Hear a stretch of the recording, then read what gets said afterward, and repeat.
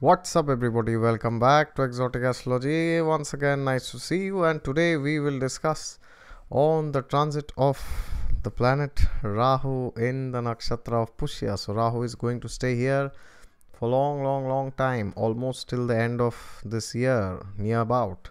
So this transit is going to affect all of us to the extent we have planets in the sign of Cancer in our horoscope, and even if we do not have any planet in the sign of Cancer, it is still going to affect us. All right, so if you're new to the channel and you have not yet subscribed, then please subscribe to it, and if you want a consultation, then please approach me through my website.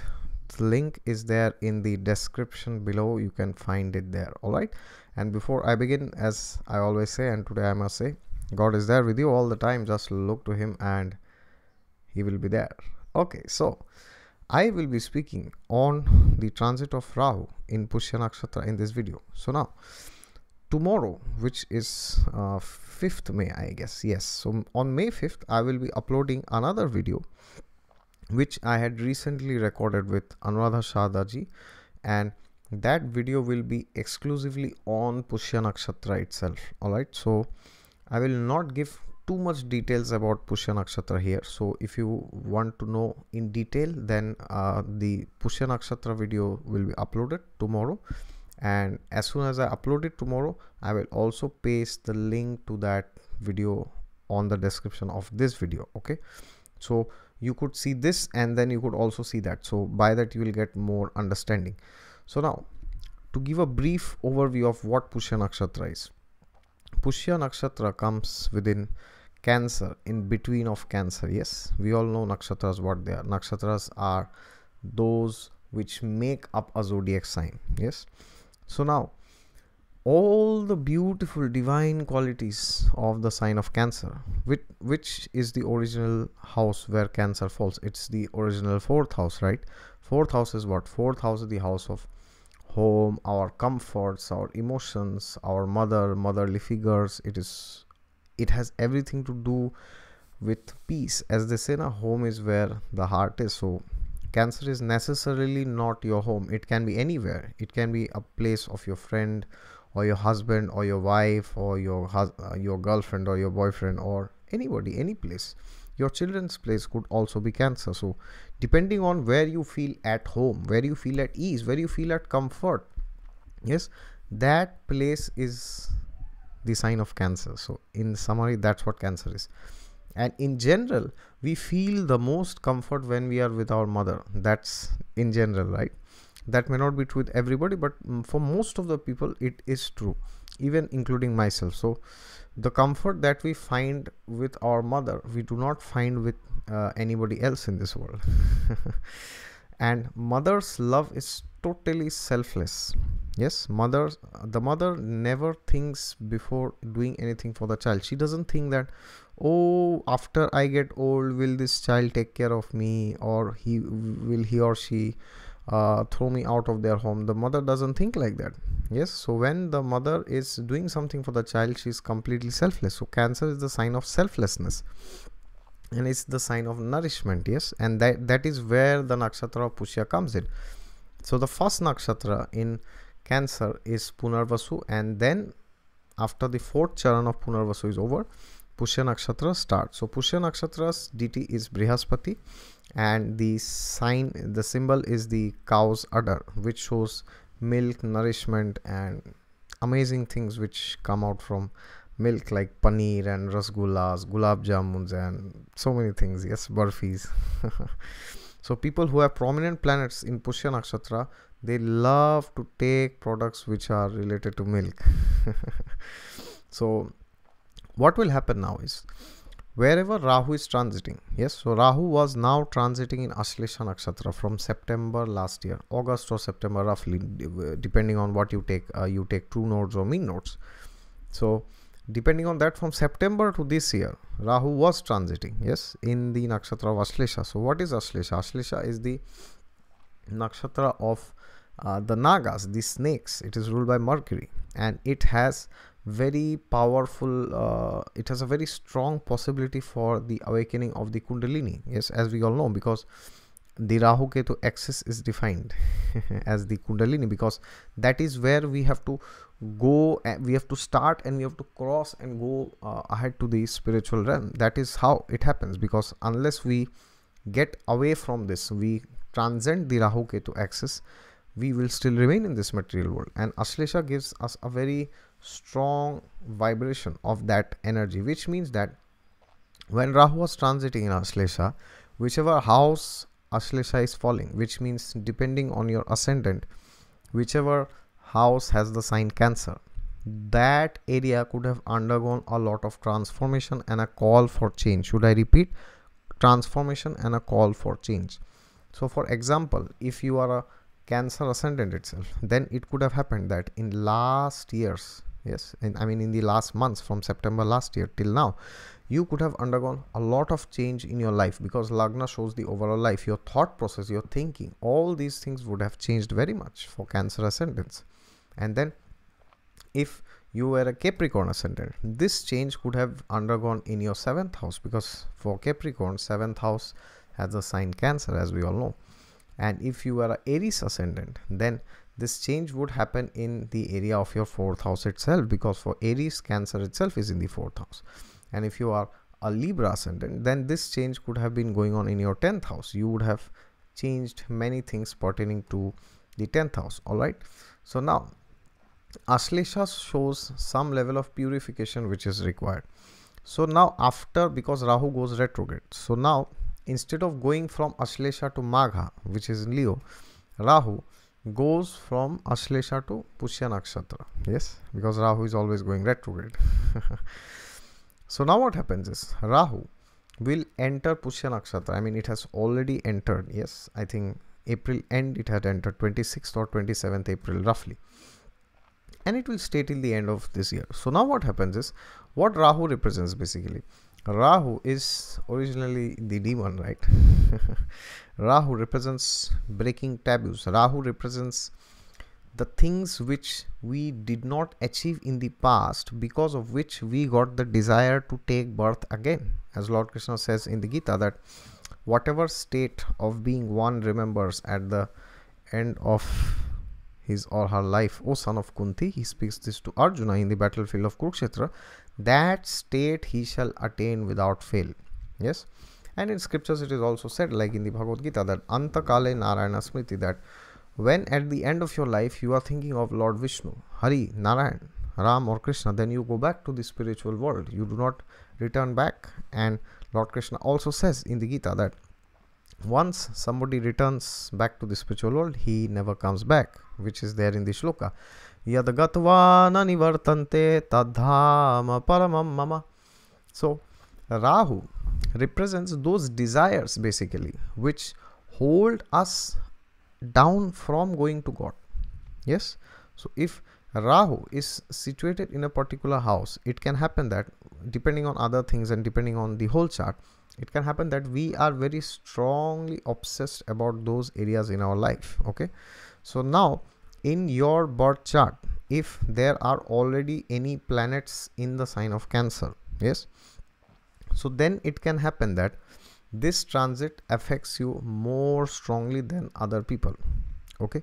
So for example, if you have Venus in the sign of Cancer in Pushya Nakshatra, so then what happens is, now if Venus is in Punarvasu, or if it was in Ashlesha, for example, if it was in Ashlesha, then it would have happened that after September you could have felt that there is something hidden about your relationships which you did not know, but now it suddenly came out of the surface. It could have happened. Yes. So if anybody has Venus in Ashlesha, you can please write down in the comments if some purification or some sort of a transformation you had undergone within relationships, or your outlook towards relationships changed. Yes. So if anybody watching this has Venus in Ashlesha, can write it down. Okay.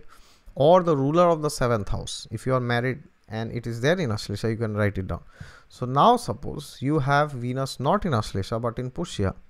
Now you are going to feel that Pushya energy. So now what happens is, you will feel it more. Yes, because you have a natal planet in the nakshatra of Pushya. So you will feel that more, because that part of your life will also be affected. So suppose somebody have a fabulous exalted Jupiter in Pushya. Yes, because Jupiter gets exalted in 5 degrees of Cancer, peak exaltation, which is the first pada of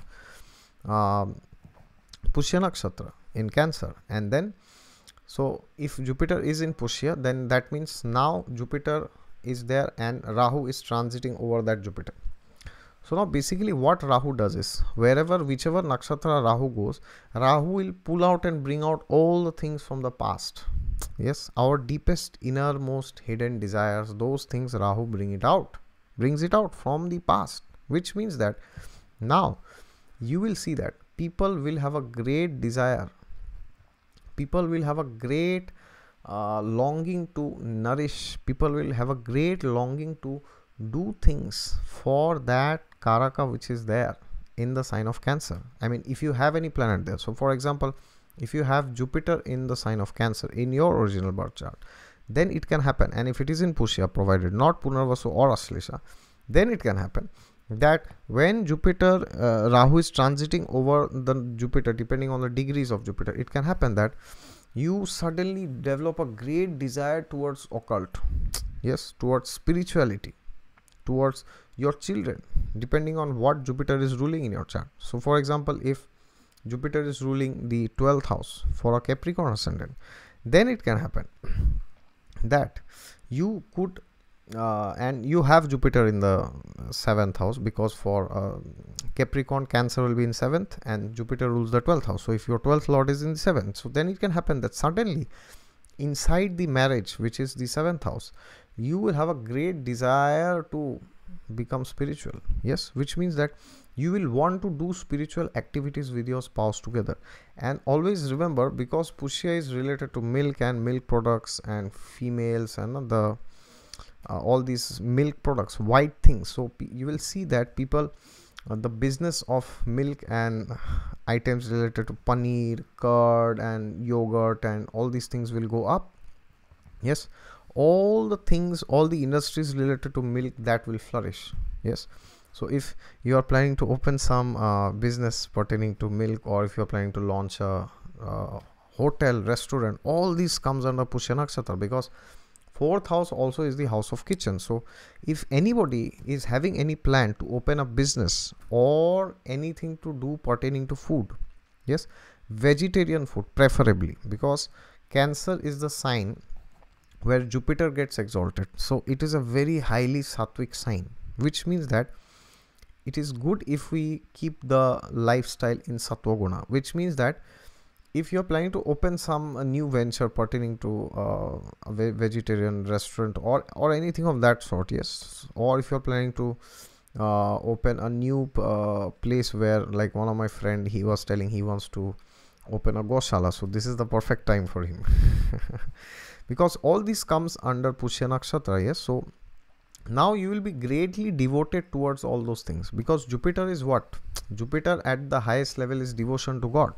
So that planet gets exalted in this nakshatra, which is the highest of the highest of the highest nakshatras. Yes, that is why Pushya is known to be the best of all the nakshatras. Yes, it is good for anything and everything except marriage. So marriage is the only exception in this. All right, so except marriage, anything can be done in Pushya Nakshatra. Yes, why? Because it is extremely sattvic.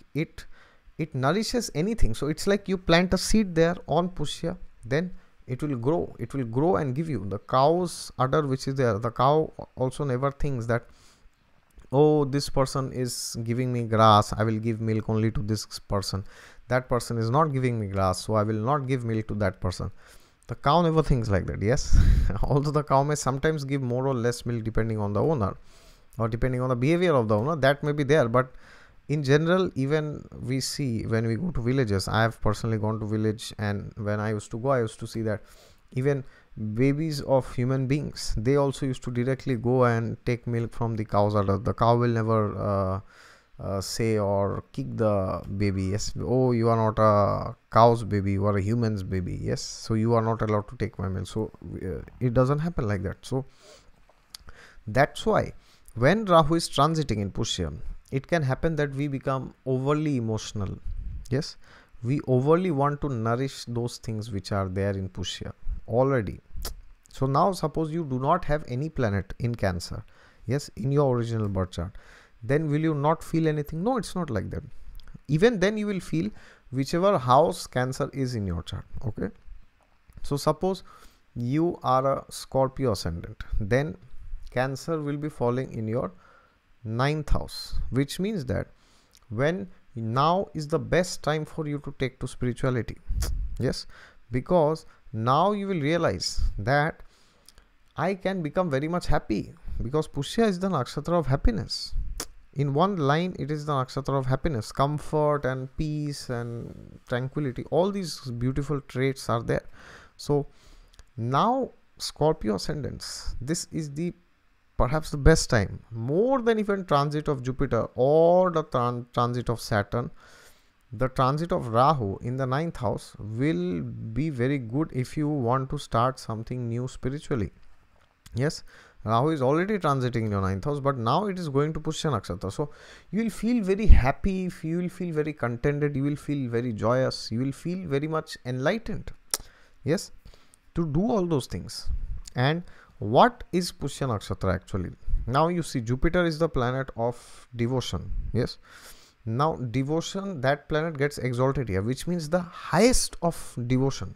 Yes, and how do you know what is the highest form of yoga? Well, Lord Krishna says in the Gita that Bhakti Yoga, that is the highest form of all knowledge, all the yogas that are existing.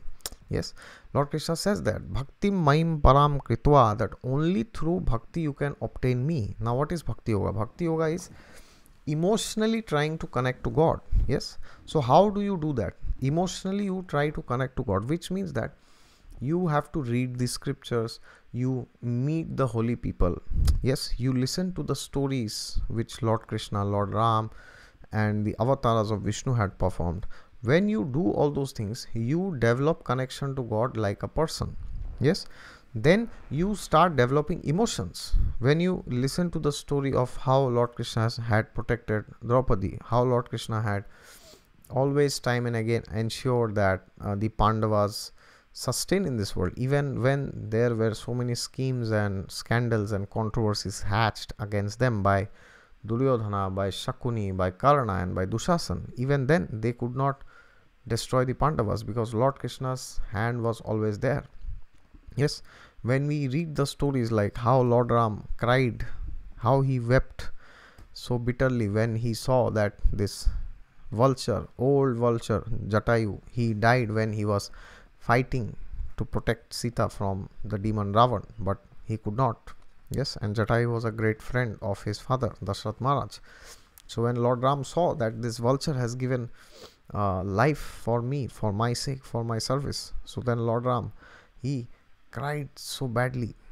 Yes, and he said to Jatayu that now at this very moment I will send you back to the spiritual world. And then Jatayu went back to the spiritual world and he never returned back into this material world. So now Rahu in Pushya is a fantastic, I mean, this is the best time to start something spiritual, to go and connect to our gurus emotionally. Yes, don't just go and sit in the lecture in some satsang program. Oh, the guru said something, that's it.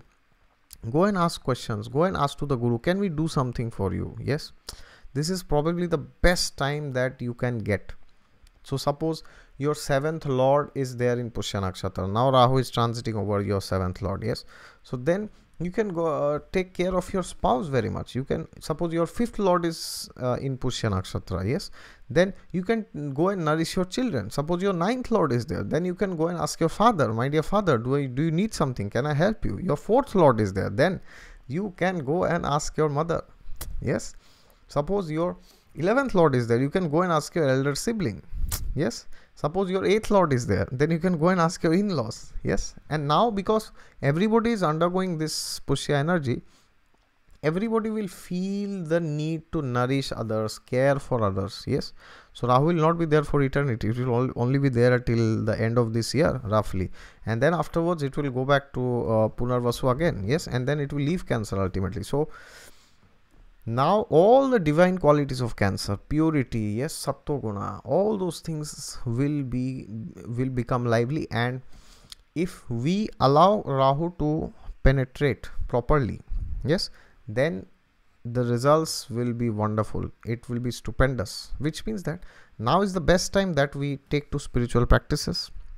Why I am saying, not only because Rahu is transiting in Pushya, because Saturn is transiting in the sign of Sagittarius. Yes, Saturn is now in the Purvashada Nakshatra, and that too it is retrograde now.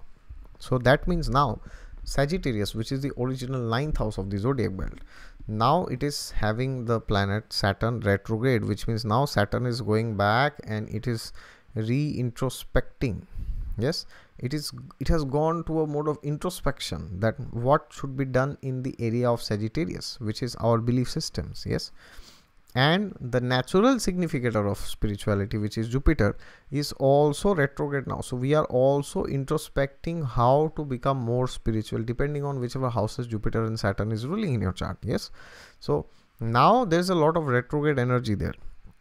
And now what is happening is Mars has also entered the zodiac sign of Capricorn, and from there Mars is aspecting Rahu. So it is a very good time to push forward with the agendas of spirituality which we have, which means that if we are planning to do something spiritually new, if you're planning to go to some holy place like Kanchipuram or Dwarika, Badrinath, Kedarnath, or maybe if you're a Muslim watching this, then going to the Makkah, yes, or maybe if you're a Christian, then going to the Vatican, this is the best time you can do. You can pray to God properly now. And don't pray to God that because you want results, but pray to God and ask Him that how can I best serve you properly. Yes, because Cancer is the sign of selflessness. So when we ask God for selfless service, yes, when we ask God in the mood of Hanumanji, yes, Hanumanji is the perfect example, because Hanumanji never expected anything from Lord Ram. He always wanted to do things selflessly. When we become like Hanumanji, we will realize that our life has been filled with unlimited bliss. Yes, so whatever houses that planet is ruling in your chart, which is in Cancer, yes, and whichever house the sign Cancer is falling as per your ascendant, then this will be a fantastic time where you try to nourish those aspects. Okay, so for example, if you're a Pisces Lagna, then this is falling in your 5th house. So 5th house is the house of children. 5th house is the house of mantras. So Pisces ascendants, fantastic time to start some new mantras. It is a fantastic time to start trying to connect with emotions, because 5th house is also the house of bhakti, as they say. Yes, because it is also the house of love. So for Pisces ascendants, this is a very beautiful time. So you can check your own horoscope, whichever ascendant you have. Yes, and then as I said, if you have any planet in Cancer, this will become more prominent. So if you have planet like Sun, this is very good. Now you will feel very much alive and you will want to nourish other people. You will find a lot of satisfaction of your ego there. If there is Saturn placed in Pushya, that is also fabulous. So whichever planet is there in Pushya, now you can take it as a positive sign, and let us maintain a sattvic lifestyle.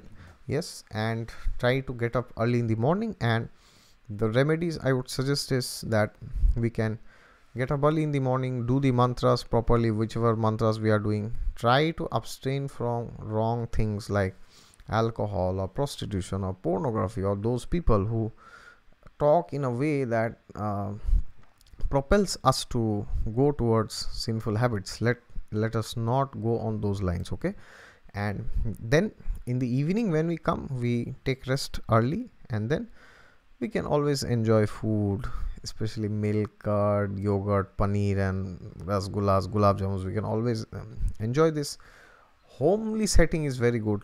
Yes, let's try to stay more in the home. Let's try to connect with the family members. So these are the beautiful things we can do when Rahu transits in the nakshatra of Pushya till the end of this year, November, December roughly. Okay, so that is it from my side. This is a fantastic transit. So Rahu will amplify the qualities of Pushya. So wish you good luck and use this transit, because it will happen only once in 18-19 years. So it will come after again. Maybe if you are in 50s or 60s, you may not see this transit again. So if you are alive now and you are seeing this, whatever is your age, irrespective of that, make sure you take to some spiritual practices, and you focus more on your family, and you focus more on connecting to people. Yes, making heart to heart connections. So when you focus on doing that, then life will become very beautiful. Okay, there you go. If you are new to the channel and you have not yet subscribed, then please subscribe to it. And if you want a consultation, then please approach me through my website. The link is there in the description below. And another thing I would like to announce is that on Sunday I will be doing another session with the great Vishti Larsen, and we will be doing on marriage. So as of now, the topic that we decided was how to see marriage only using Venus, which means how to time the starting of marriage and also the ending of marriage just using Venus. Okay, so that is the tentative topic which we have, and I will upload the Mars retrogression video on Sunday morning and the video with Vishti Larsen on Sunday night. Okay, Indian Standard Time, maybe 7 o'clock or 8 o'clock.